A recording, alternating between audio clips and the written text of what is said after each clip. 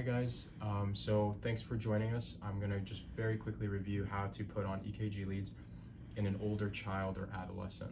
So we'll start off with our Precordial leads. For children, or for adults, we always go to the fourth intercostal space to start off with V1, right just to the right of the sternal border. We will go for V2 to the left of the sternal border and also in the fourth intercostal space here. So right across, and then we'll skip ahead, we'll skip V3 and go to V4. So V4 is going to be in the fifth intercostal space at the mid-clavicular line. So we'll put V4 right there, and then we'll go back to V3 and put it midway between V2 and V3.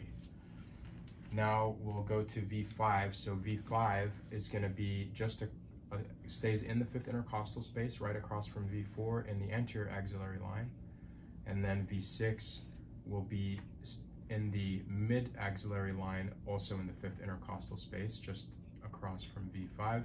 V7 will be right next to that, so it'll be right here. And then we'll go for most of our children, we usually do V3R and V4R. So V4R will just be mirror image of V4 here, so it'll be in the fifth intercostal space in the midclavicular line, but on the right side. And then V3R will be just like V3 here, mirror image in between V1 and V4R. So that's our mid-precordial leads. For our arm leads, you can, as long as their arms are not moving around and they're old enough that they can sit still, you can put it anywhere between the wrist and the shoulder. So we'll put our left one here, our right one here.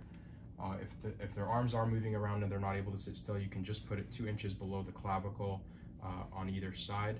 Similarly with their legs, if they're able to sit still, you can put the leads just below the knee and above the ankle on each leg. However, if they're not able to sit still or not move their legs, you can put them just around the pelvic area in the left and right respectively.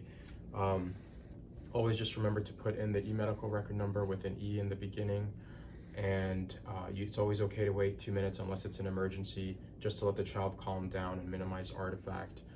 And always remember, if you do have an isoelectric line like this, that usually means that there is limb lead reversal. So you can just make sure the leads are placed correctly and that they're connected correctly to the cable junction box. And that's all. Thank you guys.